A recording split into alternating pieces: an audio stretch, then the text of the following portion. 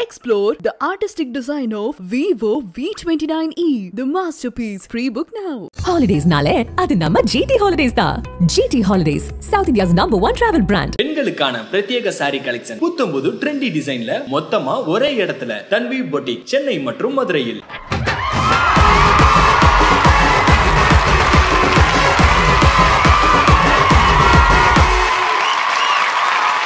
அப்படின்னு தெரிஞ்சுட்டாங்க. டப்பிங்ல மட்டும் சார் இந்த மனுஷன் போட்டு பாட்டு என்னது அப்படிங்களா, பட் இவரு என்னது அப்படின்றாரு. ராக்கெட் ராஜாவும் ஆயத்துல ஒன்றும் மிக்ஸ் அடிச்சு ஒன்று பண்ணுவோம் சார். இவங்க எல்லாம் உண்மையிலேயே சில் ஸ்மித்தா எங்கிட்ட உட்காந்து எப்படி பார்ப்பாங்களோ அது உணர்ந்து இவர் பண்ணிடுறாரு இவங்க சார்பா. ஆனா இல்ல சில் ஸ்மித்தா தான் சிலுக்கா.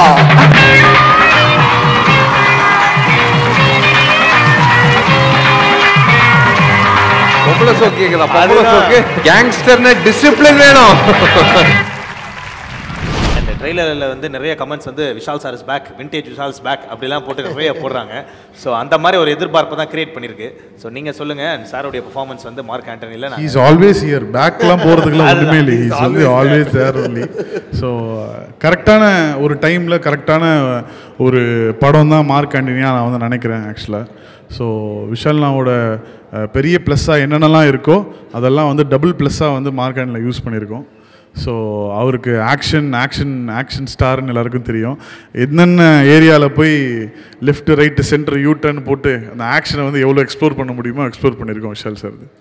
அதுக்கப்புறம் அந்த நிறைய கிமிக்ஸான விஷயங்கள் கார்த்திக் சார் வாய்ஸ்லேருந்து, அப்புறம் அந்த சில்க்கு சுமிதா கேரக்டர், அது வந்து பசங்க எதிர்பார்க்காத ஒரு விஷயம். ட்ரெய்லரில் எவ்வளோ ஹைலைட் அது கண்டிப்பாக உங்களோட ஐடியாவாக தான் இருக்குங்கிறது என்னுடைய இல்லை. ஆக்சுவலாக வந்து ஃபஸ்ட்டுக்கு வந்து கார்த்தி சார் ஐடியா வந்து ஒரு, ஏன்னா இது வந்து நிறைய கேரக்டர் சம்மந்தப்பட்ட ஒரு படம், நிறைய பேரோட குட்டி குட்டி கதைகள் இருக்குது. இது ப்ராப்பராக ஆடியன்ஸ்க்கு வந்து அந்த கதை சொல்லிட்டு உள்ளே போகிறதுக்கு வந்து ஒரு நரேஷன் தேவைப்பட்டுச்சு. நரேஷன் தேவைப்படும் போது அண்ணாவோட டிஸ்கஸ் பண்ணும்போது கார்த்தி சாரோட பேர் சொன்னதுக்கப்புறம் இமீடியட்டாக அண்ணா ஃபோன் பண்ணி கார்த்தி சார்கிட்ட பேசினார். கார்த்தி சாரும் ரொம்ப ஸ்வீட்டாக வந்து அதை அக்செப்ட் பண்ணிட்டாங்க. ஏன்னா கார்த்தி சாருக்கு வந்து ஒரு மிகப்பெரிய ஒரு அந்த வாய்ஸில் வந்து ஒரு கண்ட்ரோல் இருக்குது. பீட் அந்த ராக்கெட் ராஜா அந்த கேரக்டராக இருக்கட்டும், ஆயத்தில் ஒருல வந்த அந்த ஒரு கேரக்டராக இருக்கட்டும், இப்போ கூட பிஎஸ்சில் வந்து எல்லாருமே பேசுவாங்க, பட் கார்த்தி சார் பேசுகிறது நம்மளுக்கு அவ்வளோ எங்கேஜிங்காக இருக்கும். நிறைய விஷயத்தை வந்து சிங்கிள் லைனில் அடிச்சுட்டு போயிடுவார். ஸோ இந்த படத்தில் டப்பிங் பேச வரும்போது கூட கார்த்தி சார் என்ன சொன்னால், சார் எனக்கு அந்த ராக்கெட் ராஜா கேரக்டர் ரொம்ப பிடிக்கும் சார், ராக்கெட் ராஜாவும் ஆயத்தில் ஒன்றும் மிக்ஸ் அடிச்சு ஒன்று பண்ணுவோம் சார், கொஞ்சம் பருத்தி வரணும் வேணும், இது மாதிரிலாம் கொஞ்சம் கேட்டதுக்கப்புறம் அவரை தான் நீங்கள் ட்ரெய்லரில் பேசியிருப்பார், welcome to the world of Mark Antony மாமே அப்படின்னு பேசியிருப்பார். ஸோ அது கமிங் பேக் டு சில்க் வந்து இது ஸ்கிரிப்டில் இருந்துச்சு. ஏன்னா ஆண்டனி ஜாக்கி ரெண்டு பேரும் வந்து டான் ஒரு கேங்ஸ்டர்ஸான ஒரு வேர்ல்டில் இருக்கும்போது சில்க் சுமிதா மேம் வந்து ஹெல்ப் கேட்டால் எப்படி இருக்கும், ஆண்டனிக்கிட்ட வந்து ஹெல்ப் கேட்டால் எப்படி இருக்கும் அப்படின்ட்டு ஒரு ஐடியா வந்து ஆர்கானிக்காக உள்ளே வந்ததுக்கப்புறம் அது ரைட்டிங்கில் இன்ட்ரெஸ்டாக இருந்தது. ரெண்டு பேரும் வச்சு ஷூட் பண்ணும்போது இது ரொம்ப பயங்கர வைரல் ஆகும்னு நாங்கள் நினைக்கல, எல்லாருக்கும் பிடிக்கும்னு நினச்சோம். பட் அவர் தான் ஃபஸ்ட்டு அது கெஸ் பண்ணார். ஷூட் பண்ணிருக்கும் போது சொன்னார், பயங்கரமாக இருக்க போகிறா அந்த சீனு, பயங்கரமாக இருக்க போகிறா அப்படின்னு சொல்லிகிட்டே இருந்தார். அதே மாதிரி பயங்கரமாக ஒர்க் ஆகிடுச்சு. இதை கேட்டவொடனே நம்ம இதை பண்ணுறோம் அப்படிங்கிறது உங்களுக்கு எப்போ தோணுச்சு? அதாவது கதை சொல்லிக்கிட்டே இருப்பாங்க கண்டிப்பாக, இல்லை டேரக்டர் பார்த்தோன்னே ஆதிக் அவரோட படமாக பண்ணிடலாம் அப்படின்னு தோணுச்சா, இல்லை கதை கேட்டுட்டு ஏதாவது ஒரு இடத்துல ஆதிக்கா அவரோட அப்படி வேணால் தோணியிருக்கோம், ஆதிக்கா படம் பண்ணலாம் தோணாது. சார் பொறுத்த வரைக்கும் எவ்வளோ பேர் தெரிஞ்சாலும் கண்டென்ட் தான், கதை தான். அதுதான் கதை அந்த கேரக்டர் என்னவோ, அவரோட பயங்கர க்ளோஸ் ஃப்ரெண்டாக இருக்கலாம், யாரை வேணா இருக்கலாம், கதை தான், அந்த ஒர்க்கு தான் வந்து டிமாண்ட்ஸ். அது ரொம்ப நல்லா ஃபீல் ஆகுது. நேரேஷன் தான் காரணம், இவர் சொன்ன அந்த நேரேஷன் தான் அது காரணம். படம் 2.5 மணி நேரம் தான், ஆனால் ஃபஸ்ட் ஹாஃப் மட்டும் 5 hours, செகண்ட் ஹாஃப் 5 hours, 2 நாளாக நேரேட் பண்ணார். ஓகேல சந்தனம் சார் வந்து நைட் ஃபுல்லாக மிமிக்ரி பண்ணுவார், இதுக்கு ஒரு எண்டே இல்லையா? 10 மணி நேரம் 10 மணி நேரம் சொன்னார். ஏன்னா வித் டீட்டெயில் அதில் அவ்வளோ தேவைப்படுது. ஏன்னா கதையில் வந்து பார்த்திங்கன்னா 1995 ஒரு போர்ஷன் இருக்குது, 1965 ஒரு போர்ஷன் இருக்குது. ஒரு ஃபோன் கால் வந்து இந்த ஃபோன் காலை வச்சு நம்ம வந்து அதான் சொல்லேன், ஒரு பல மைல்கள் அப்பால் இருக்கக்கூடிய ஒரு இடத்துக்கு கூட பேச முடியும். ஆனால் நம்ம ஒரு செகண்ட் முன்னாடி உள்ள ஒரு ஆள்கிட்ட நம்ம பேச முடியாது. ஆனால் இவர் ஒரு ஃபோன் ஒன்று சிரஞ்சீவி ஃபோன் ஒன்று கண்டுபிடிச்சி அந்த ஃபோனை வச்சு நீங்கள் பாஸ்ட்டுக்கு பேசலாம் அப்படின்னு ஒரு கதையை க்ரியேட் பண்ணியிருக்காரு. இப்போது நமக்குள்ளே ஒரு ஆடியன்ஸ் இருப்பான். இப்போ டெய்லி கதை கேட்குறோம். ஒரு சில நேரம் முடிய ஷூட்டிங் அதிகமாக இருந்ததுன்னா அதை ஃபில்டர் பண்ணி முதல்ல அவுட்லைன் மட்டும் கேட்டுக்கிட்டு ஃபில்டர் பண்ணி ஒரு 4 கதை கேட்போம் அந்த மந்த்துக்கு. அதில் வந்து ஏதாவது தேர்னா உண்டு, இல்லைன்னா அதை அப்படியே ரிஜெக்ட் பண்ணிடுறது. பட் இட் டசன்ட் மீன் அது வேறு டாபிக். அப்போது இந்த மாதிரி இந்த கதையை வந்து நம்ம கேட்கும்போது எல்லாமே ஃப்ரெஷ்ஷாக இருக்குது.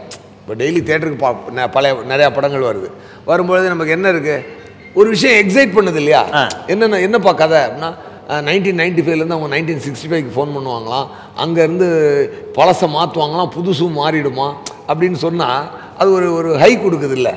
அது மேலே சீன் பண்ணுறது எவ்வளோ கஷ்டம். அதில் சீனையும் பண்ணி அதில் காமெடி வரக்கூடிய அளவுக்கு சீன்ஸை டயலாகெல்லாம் கன்ஸ்ட்ரக்ட் பண்ணி டப்பிங்கில் மட்டும் சார் இந்த மனுஷன் போட்டு பாட்டு almost 12 days Tamil dubbing sir. தொண்டையே உடஞ்சிருச்சு அவ்வளோதான். அது போக அப்புறம் தெலுங்கும் சார்கிட்ட பர்மிஷன் கேட்டு சாரும் வந்து ஒரு தடவை செக் பண்ணார். நான் சொன்னேன் சார் தெலுங்கு பண்ணுறேன், நீங்கள் ஒரு தடவை ஏன்னா சாருக்கு தெலுங்கும் நல்லா தெரியும், அதனால் ஒரு தடவை டெஸ்ட் பண்ணிங்கன்னு பார்த்தாரு. வந்து பார்த்தாரு, சூப்பர் சார் நீங்கள் கேரி ஆனுட்டார். இல்லை வேறு எந்த ஆர்டிஸ்ட்டும் வந்து பொதுவாக ஒரு சாதாரண கேரக்டர்னால் யார் வேணாலும் டப்பிங் ஆர்டிஸ்ட் வச்சு பயன்படுத்தலாம்.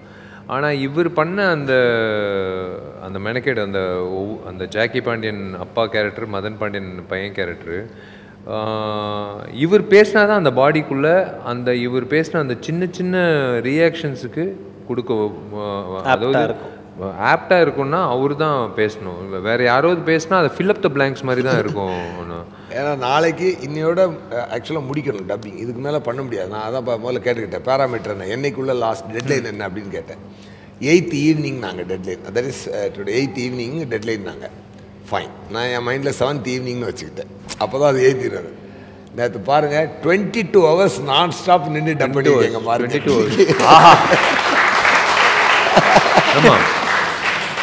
22 hours மைக்கை பிடிச்சி நின்று டப் பண்ணியிருக்கு. அது இன்னொரு விஷயம், டப்பிங் ஆமாம் ஒரு போர்ஷன்.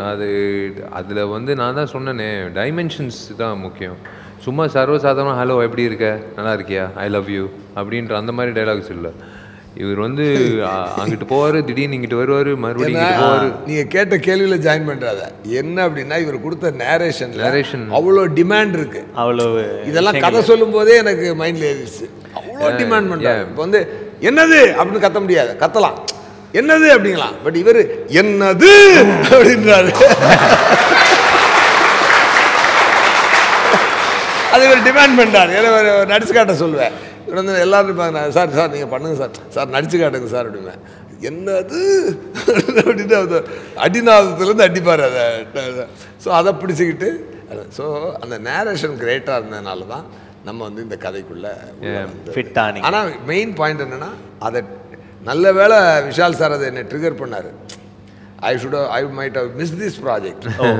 பை காட்ஸ் கிரேஸ் சாரை ஒரு நாள் நம்ம மீட் பண்ணனால சார் சொன்னார், சூர்யா நீங்கள் வந்து கதை கேளுங்க, உங்களுக்கு பிடிச்சிருந்தா பண்ணுங்க, இல்லைன்னா விட்டுருங்க அப்படின்னா. ஏன்னா he is so confident about his narration. இவர் கதை கேட்டு தானே அவர் ஓகே பண்ணியிருக்காரு. So it's narration which convinced everybody. அதான் பாயிண்ட். ஓகே, 2 படத்தோட உழைப்பு எல்லாரும், சாரும் நானும் இவன் எல்லாரும் சக நடிகர்கள் எல்லாரும், including like I'm talking about VFX கூட ஒரு படத்துக்கு இத்தனை ஷார்ட்ஸ் கொடுப்பாங்களான்னு எனக்கு தெரியாது. கிட்டத்தட்ட 3500 கூட ப்ரொடியூசர். ஆமாம் சார், அவரு ஷார்ட்ஸ் கொடுக்க மாட்டேங்கிறாங்க சார், நான் போய் தேடிக்கிட்டு இருக்கேன். ஏன்னா சில்ஸ்மிதா மறுபடியும் சில்ஸ்மிதாவை காட்டுற ஒரு இது ப்ளஸ் ஓல்ட் மெட்ராஸ் காட்டக்கூடிய ஒரு விஷயம். 75ஸ்ல எப்படி மெட்ராஸ் இருக்கும், 90ஸ்ல எப்படி அப்படின்னு தெரிஞ்சுட்டாங்க. இவர் பண்ற பெர்ஃபார்மன்ஸ் வந்து நான் முன்னாடி உட்காந்துருப்பேன், இவர் பின்னாடி பெர்ஃபார்ம் பண்ணுவாரு. நான் திரும்பி பார்த்தேன்னா என் மீசை எல்லாம் தாடியெல்லாம் வந்துடும். ஏன்னா சிரிச்சு இந்த கம்மெல்லாம் வந்துடும். அப்புறம் இவர் சொல்லுவான், அண்ணா நீங்கள் திரும்பி பார்க்காதீங்க, நான் கெஞ்சி கேட்குறேன் தயவு செஞ்சு. ஏன்னா எவ்வளோதான் கம் ஓட்டுறதுன்னு. ஏன்னா இவர் பார்க்காம இருக்க முடியாது. ஏன்னா அரிய வாய்ப்பு அது. இவர் உண்மையிலேயே வந்து ஒருவேளை இங்கிட்ட இருக்கிற அத்தனை பேர் எத்தனை பேர் சில்கோட ஃபேன்ஸுன்னு தெரியல. இவங்கெல்லாம் உண்மையிலேயே சில் ஸ்மித்தா எங்கிட்ட உட்காந்து எப்படி பார்ப்பாங்களோ அது உணர்ந்து இவர் பண்ணிடுறாரு இவங்க சார்பா. நம்ம எல்லாரும் ஒரே ஒரு பார்வை, அதாவது ஹீரோயின் நீங்க எப்படி வேணாலும் பார்வை எப்படி வேணாலும் நீங்க கவர்க்கலாம், எப்படி வேணாலும் பார்வை வச்சு அவங்கள வந்து ஈர்ப்பு அந்த ஒரு விஷயம் இருக்கும். ஆனால் சில் ஸ்மித்தா என்ற ஒரு ஐகானிக் ஃபிகரை வந்து முதல் தடவையாக வந்து டக்குன்னு பார்க்கும்போது அவரோட தோற்றமும் அந்த உடைகளும் அந்த அவர் பார்க்குற பார்வை, அதுக்கப்புறம் அவர் பண்ண ஒரு சேட்டை, அது வந்து படத்துல தான் வரும். அது வந்து படத்துல தான் வரும். அதுதான் நான் வந்து ஷூட்டிங் ஸ்பாட்ல சொன்னேன், எழுதி வச்சுக்கோ, இது வந்து தியேட்ரிக்கல் எக்ஸ்பீரியன்ஸ். ஆனால் நீங்கள் சொல்லுங்க, உங்களுக்கு நல்ல ஜட்மெண்ட் கெப்பாசிட்டி சார், நானும் ரசித்தேன். பட் அது இவ்வளோ பெரிய ரீச் ஆகும்னு நான் இல்லை, அதை சின்சியராக பண்ணிட்டோம். நம்ம ஸ்பாட்டில் வந்து பயங்கர டென்ஷனாக ஒரு ஷார்ட்டும் எடுத்துகிட்டு இருப்போம். அண்ணன் வந்து எப்பவுமே அப்சர்வ் பண்ணிட்டே இருப்பாரு, எல்லாத்தையும் அப்சர்வ் பண்ணிட்டு இருப்பாரு. ரைட்டிங்லேயே இருக்கு. ஆண்டனி வந்து ஆண்டனியும் ஜாக்கியும் ஒன்றா பஸ்ஸில் போயிட்டு இருப்பாங்க. பஸ்ஸில் போகும்போது ஆண்டனி கேஷுவலாக, ஏன்னா ஆண்டனிக்கு பொறுத்த வரைக்கும் அவங்க சில்க் ஸ்மித்தாவை தெரியாது, விஜயலட்சுமியா தெரியும். ஓகே, அவங்களோட ஐடென்டிட்டி பொறுத்த வரைக்கும் விஜயலட்சுமியா பேசிட்டு இருப்பாரு. பட் ஜாக்கி வந்து நம்பா இல்லையா, பார்த்து பிடிச்ச உடனே ஃப்ரீஸ் ஆயிடுவார். அப்படியே இப்படி தான் சீன் முடிஞ்சு ஃப்ரீஸ்லேயே இருக்கணும், அவ்வளோதான். பட் இந்த ஃப்ரீஸை வந்து பயங்கர என்டர்டெய்னிங்காக பண்ணிட்டாரு. அவ்வளோதான். அதுக்கு பாருங்க, ஜென்ரலா வந்து டைரக்டர் தான் அடுத்தவங்க சொல்லாதீங்க பாருங்க. அவ்வளோ ஒரு ஆடியன்ஸாக நம்ம வந்து நம்மளுக்கு பிடிச்ச நடிகர்களோட படங்கள் தியேட்டரில் பார்க்கும்போது நம்மளுக்கும் தோணும் சில இடத்துல கை தட்டணும், விசில் அடிக்கணும்னு. அதுதான் நம்ம வந்து கொண்டு போகிறோம். ஒரு கதை கேட்கும் போது நம்மளுக்கும் உணர்வு அந்த வரும், இந்த இடத்துல கண்டிப்பாக கை தட்டுவாங்கன்னு. அந்த மாதிரி சார் பண்ணுற சீன்ஸில் அந்த குறிப்பிட்ட சில் ஸ்மித்தா போர்ஷன் வந்து நான் இவங்ககிட்ட சொன்னேன், சார்கிட்டையும் சொன்னேன், இது வந்து it is a theatrical experience. நீங்கள் வந்து ஓடிடிலேயோ இல்லை சேட்டலைட் சேனல்லையோ பார்த்துட்டு பாஸ் பண்ணிட்டு நாளைக்கு பார்த்துக்கலான்ற படம் கிடையாது இது. மார்க் ஆண்டனி ஒரு ப்ராப்பராக வந்து தியேட்ரிக்கல் ஃபேமிலியோடு உட்காந்து இந்த மக்கள் மத்தியில் வந்து பார்க்குறது வந்து நிறைய சர்ப்ரைஸ் இருக்குது. எஸ்பெஷலி அதான் நிறைய இருக்குது. அது எதுக்கு இல்லை, ட்ரெய்லர் பார்க்கும்போதே எங்களுக்கு அதெல்லாம் கணிக்க முடியுது. ஏன்னா அவ்வளவு பட்டாசான விஷயங்கள் இருக்குது. அது கூட்டமாக மக்களாக உட்காந்து என்ஜாய் பண்ணி எடுத்து கைத்தட்டி விசில் அடிச்சு அப்படி தான் இருக்க போகுது கண்டிப்பாக. ஏன்னா சார் அந்த டைலாக்லாம் பொம்பளை சோக்கா என்ன சார், பொம்பளை சோக்கு கேட்குறா, கேங்ஸ்டர்னு டிசிப்ளின் வேணும். எத்தனை ஆன்டிஸ்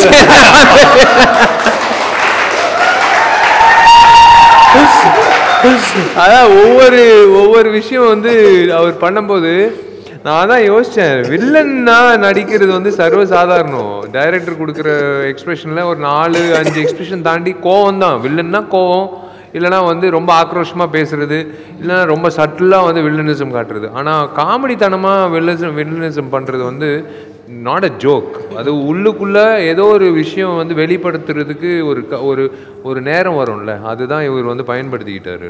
அது தட் இஸ் அ பிக்கெஸ்ட் என்ன சொல்கிறது, one of the plus points of the film. பெரிய ஸ்டார்ன்றது எல்லாருக்கும் தெரியும். ஆனால் ஒரு சர்ப்ரைஸாக வேற ஒரு என்ட்ரி வந்துட்டு இருக்கு. நீங்க முக்கியமான கால்னா நீங்க பேசுங்க சார். இல்ல சில் ஸ்மித்தா தான். சில் ஸ்மித்தாவா? வந்துட்டாங்க சார், வந்துட்டாங்க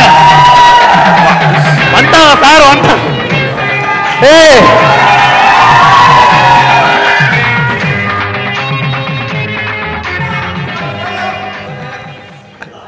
சார், எல்லாம் ஆசைப்படுறாங்க.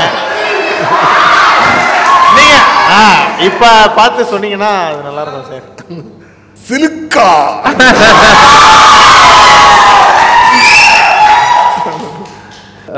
இவங்க பேர் விஷ்ணு பிரியா. இவங்க கதை சொல்லும் போது யோசித்தேன், லைக் அந்த பாயிண்ட் ஆஃப் டைமில் எப்பட்றா நீ ரீக்ரியேட் பண்ணுவேன்னு அப்போ சொன்னான், அந்த பையனை சொன்னான். இப்போ விஷால் இந்த கதாநாயகன் கூட கோ ஆர்டிஸ்ட் வந்து சக நடிகராக வந்து எஸ்.ஜே. சூர்யா அப்படின்னு வரும்போது இதெல்லாம் ஓகே. ஆனால் கேஸ்டிங் எப்படா சில் ஸ்மித்தா இல்லைனா ஒரு பொண்ணு வந்து இன்ஸ்டாவில் வந்து ரீல் போட்டிருக்கு, நிறைய ரீல் சில் ஸ்மித்தா மாதிரி தேர்ந்தெடுத்திருக்கோன்னா, plus we need VFX also, எல்லாம் சேர்த்து கொண்டு வந்துடுவேன் நான், சூப்பர்ரா, வெரி குட் அப்படின்னு காட்டினோடனே ஷீ கேம் ஆன் போர்ட். அந்த ஃபஸ்ட்டு நாள் ஷூட்டிங் இவங்களோட ஹார்ட் பீட் எனக்கு கேட்குது, பயந்துட்டு இருக்காங்க அப்புறம் ஆதிக்கிட்ட நாங்கள் 2 பேர் தான் போய் சொன்னோம், பயப்படாதீங்க, இந்த தைரியமாக ஒன்றும் இல்லைப்பா சார், ஃபஸ்ட் டைம், அதெல்லாம் ஒன்றும் பிரச்சனை இல்லை, பயப்படாதீங்க நடிங்கன்னு சொல்லி சொன்னோம். சார் சொன்ன மாதிரி நான் பயந்தாலும் பட் எஸ்ஜஸ்வியா சார் சொன்னது 100% ட்ரூ. சார் வந்து இவங்க இவ்வளோ எப்படி அந்த டிஃப்ரென்ஸ்லாம் காட்ட மாட்டாங்க. ஸோ சார் மோட்டிவேட் பண்ணது எனக்கு இவங்க 2 பேரும் என் கூட பழகினது வந்து எனக்கு வந்து அந்த பயத்தை கூட எடுத்துருச்சு டக்குன்னு. ஸோ ஜோயலா பழகுனாங்க, இந்த அவங்க கொடுக்குற அந்த ரெஸ்பெக்ட்லேயே தெரிஞ்சிடும்ல யார் எப்படின்னு. ஸோ இந்த மாதிரி 2 லெஜெண்ட்ஸ் கூட எனக்கு ஒர்க் பண்ணுறது, ஸோ டைரக்டர் சார் தான் ரொம்ப தேங்க்ஸ் சொல்லணும். ரொம்ப தேங்க்ஸ் சார். ரொம்ப நடிக்காதடா, ரொம்ப அதாவது பால் குடிக்கு இவனெல்லாம் பால் குடிப்பான்ற மாதிரியே நடிப்பான். ஆமாம் சார், இவரை பற்றி தெரியும் சார். சார் இவரை பற்றி எனக்கு போன வாரம் சார் இதே இடத்துல சார் அடியே ஒரு படத்துக்காக ஜிவி பிரகாஷ் சார் வச்சு செஞ்சுட்டாரு சார். இப்போ அவருடைய படம்னால ரொம்ப அமைதியாக ரொம்ப டீசெண்டாக. அப்படி இல்லை, நானே எல்லாத்தையும் மறந்து மாறி வந்திருக்கேன். எது உங்களை ஃபர்ஸ்ட் மோட்டிவேட் பண்ணிச்சு? உங்களோட ஆக்டிங் ஸ்கில்லா இல்லை சில்க்குடைய அந்த ரிசம்பிளன்ஸ்? நான் லுக்கலைக் சில்க் ஸ்மிதா மேம் மாதிரி இருக்கேன்னு தான் ஃபஸ்ட்டு வைரல் ஆனது 2 years பேக். அதுக்கப்புறம் நான் இதை விட்டுட்டேன். நான் இது மேபி அவங்க மாதிரி இருக்கேன். அப்போ வைரல் ஆகும்போது நான் அந்த சான்ஸ் வந்து சரியாக யூட்டிலைஸ் பண்ணல. ஜாபு, காலேஜ் படிக்கிறேன், அப்போ எனக்கு மெச்சூரிட்டி கூட அவ்வளோவா இல்லை. என்ன இப்படி ஃபேமஸ் ஆகிட்டோமோ அப்படின்னு ரொம்ப கொஞ்சம் நேட்டிவாக ஸ்ப்ரெட் பண்ணுறவங்க கூட இருப்பாங்க. ஸோ அது வந்து அந்த கேப் நான் ஏன் விட்டேன் அப்படின்னு எனக்கு தோணும்போது மேபி இந்த மூவிக்காக தான் அந்த கேப் கூட வந்திருக்கோம் அப்படின்னு கொஞ்சம் பாசிட்டிவ் வைப்ஸ். ஓகே, எனக்கு ஒரு கியூரியஸாக ஒரு கேள்வி இருக்குது. சார் என்ன ஆடிஷன் பண்ணாங்க உங்களை? என்ன டைலாக் பேச வச்சாங்களா, இல்லை ஏதாவது சீன் சொல்லி நடிக்க வச்சாங்களா, என்ன மாதிரி? அதுலேயுமே நிறையா சிஜி ஒர்க்கும் நிறையா டேரக்டர் அதில் வந்து பிரில்லியண்ட்டாக ப்ளே பண்ணிருக்காரு. அதுக்கு பக்கத்தில் உட்காந்து இல்லை அதை தான் சொல்லிட்டு இருந்தேன். எல்லாத்துக்கும் காரணம் ஒரு மனிதன், வினோத். வினோத்ன்ற தயாரிப்பாளர் வந்து இல்லைன்னா படத்துக்கு நல்ல இது வந்து இதெல்லாம் சாத்தியமே கிடையாது. சரியான பொருள் செலவு, ஒரு பாட்டு 1.5 கோடி ரூபா, ஒரு சாங்கோட இது கிளைமேக்ஸ் எல்லாம், கிளைமேக்ஸ் மட்டுமே ஒரு 14 + 4 days rehearsal, 4 days, 14 days shoot. அதில் வந்து கேனன் பிளாஸ்ட்டு ப்ளஸ் ஃபைட்டர்ஸ், நம்ம உயிர் பொழைச்சது 800 junior artist every day and location. எல்லாரும் வந்து எல்லாத்துக்கும் காரணம் வினோத் சார் தான். சில்க் ஸ்மிதா மேடம் கூட்டு வந்து வினோத், நீங்கள் அவர் தான் போயிட்டு கேட்டுருவோம், அவர் எங்கே போய் பிடிக்கிறது. இல்லை ப்ரொடியூசர்னா ஒரு வாரம் முன்னாடி நானே வந்து இன்டர்வியூவே கொடுக்க மாட்டேன், ரிலீஸ் வேலை தான் பார்ப்பேன். சில்க் சுமிதா அவங்களுடைய ரிசம்பிளன்ஸ் மாதிரி இருக்கிற ஒருத்தவங்க இங்கே இருக்காங்க. பட் ஒரிஜினலாக வந்து சில்க் சுமிதா இருக்காங்கல்ல, அவங்க வந்து தமிழ் சினிமாவுக்கு ஒரு பெரிய ஒரு கான்ட்ரிபியூஷன், எவ்வளோ பர்ஃபார்மன்ஸஸ்லாம் கொடுத்துருக்காங்க. அவங்கள பற்றி நீங்கள் ஒரு சில வார்த்தைகள் சொன்னால் நல்லாயிருக்கும். சில்க் ஸ்மிதா பொறுத்த வரைக்கும் நான் இவங்கக்கிட்ட நான் சொன்ன விஷயம் என்ன, நிறைய விஷயங்கள் காட்டினாங்க அவங்க ஃபோனில். அவங்க கடைசியாக எழுதின கடிதம், அப்புறம் வீடியோஸ், அப்புறம் நான் சொன்னேன், அட்வைஸ் பண்ணேன், ரொம்ப முழுங்கி போகாதீங்க அதில், டோன்ட், ஏன்னா it's not I mean in a good way ஒரு ஃப்ரெண்டுக்கு அட்வைஸ் பண்ணுற மாதிரி சொன்னேன். சில்க் ஸ்மிதா வந்து ரீப்ளேஸ்மெண்ட் இல்லாத ஒரு ஆர்டிஸ்ட். யார் எப்படி கவர்ச்சின்றது ஒரு நம்ம சும்மா சர்வசாதாரணமாக சொல்லலாம். நானே வந்து அவனிவனில் நான் முதல் 16 நாள் பெண்மணியாக நான் நடித்தேன். எனக்கே வந்து இப்போ 12வது நாள் வந்து இங்கிட்ட ஒரு கேமரா நான் ஆல்மோஸ்ட் ஃபுல் ஃப்ளெஜ்டு உமன் ஆகிட்டேன். என் பாவங்கள் எல்லாம் கேமரா வேணுன்னே வந்து மீட்டர் வைப்பாங்க, சும்மாவே இடுப்பு சார் கை எடுக்கு சார் அப்படின்னு இப்படி போவோம் கை. அப்புறம் வந்து ஒரு நாள் வந்து கேமரா வைக்கும்போது அங்கேருந்து ஒரு செய்கை ஓடுது, கொஞ்சம் என்ன சார் கேட்டீங்க, கொஞ்சம் முடியாது சார் அப்படின்ட்டேன். பாலாண்ணா சிரிக்கிறாரு. இந்த மாதிரி சைக்கி கிடைக்காது. ஒரு உமனோட சைக்கியை வந்து வாழ்கிறது வந்து I feel that beyond that செட்யூசிங் people, she has lived in the minds of people for ever till she tight. You can not forget. இப்போ இவனோட குழந்தையோ இல்லை பிற்காலத்தில் வந்து உண்மையிலேயே சில்க் ஸ்மிதா இன்னும் ஞாபகமாக இருக்கும். ஏன்னா சில்க் ஸ்மிதான்னு சொல்லும் போதே எங்கிட்ட நம்மளுக்கு கூட அவ்வளோ கிளாப்ஸ் வரல சார், அவ்வளோ கிளாப்ஸ் வந்தது. So it's nice. எல்லாம் ஷாக் ஆகிட்டாங்க. ஹிந்திலலாம் நாங்கள் இப்போ அந்த ஈவெண்ட்டுக்கு போயிருந்தோம். ஹிந்தி டப்டு வெர்ஷன் பார்த்துட்டு ப்ரெஸ்ஸுக்கு கை தட்டுறாங்க, விசில் அடிக்கிறாங்க.